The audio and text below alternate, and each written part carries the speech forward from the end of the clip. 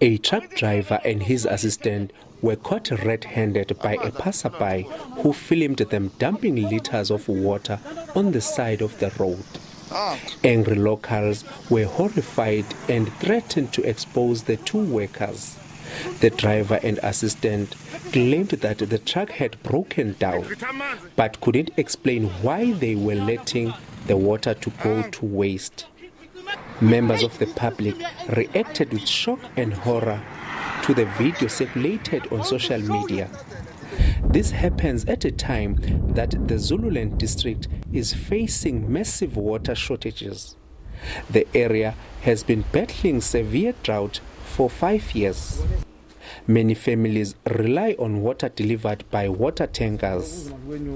The Provincial Department of Cooperative Governance promised to investigate the matter.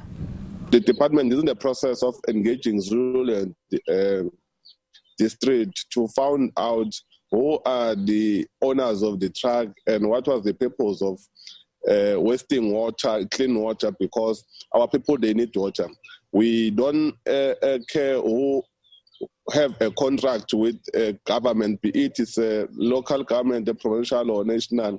What is important from our side is to ensure that water must go to our people. The municipality has suspended the services of the service provider.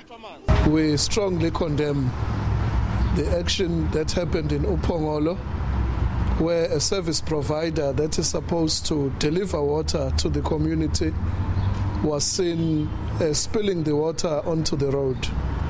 We have taken the decision as a municipality to immediately terminate the services of that service provider, and we have launched a full investigation to find out what was the real cause of that incident. The municipality says dam levels are below 50%. Londe Khatib, SABC News, Durban.